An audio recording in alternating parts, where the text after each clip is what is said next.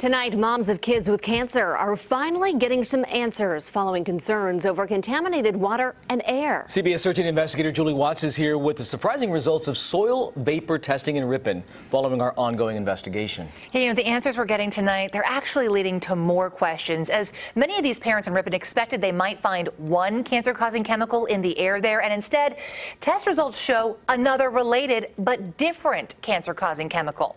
Let's recap. First, parents were concerned about the cell tower on campus after 4 kids at Weston Elementary were diagnosed with cancer. Then they turned their attention to the cancer-causing chemicals found in the drinking water and groundwater as they compiled a growing list of people with cancer in the city. But a CBS 13 investigation revealed that chemical could be just as dangerous when it evaporates into the air.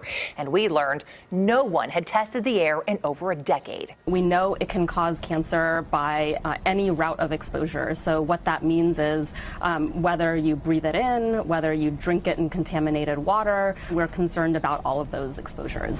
Well, now they have tested the air, and tonight we have the results. They did find a cancer-causing chemical in the soil vapor slightly above the screening levels near the schools and well above the screening levels in downtown Ripon. But it wasn't TCE, the chemical we've been reporting on in the water linked to the old Nestle plant in Ripon. Instead, it was a similar chemical, PCE. It's often used as a dry cleaning solvent, and the Water Board tells us it's not likely connected to the Nestle plant.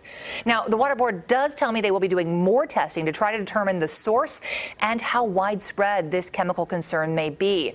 Based on initial testing, however, they say it appears the chemical in the air could be associated with the sewer, not the groundwater. This is so troubling, Julie. Any idea how long that testing is going to take? They do plan to retest sometime in early 2020. Right now, though, it's really frustrating for these parents not to have a definitive answer, and we may never know what is causing cancer in Ripon. Yeah. Julie, thanks.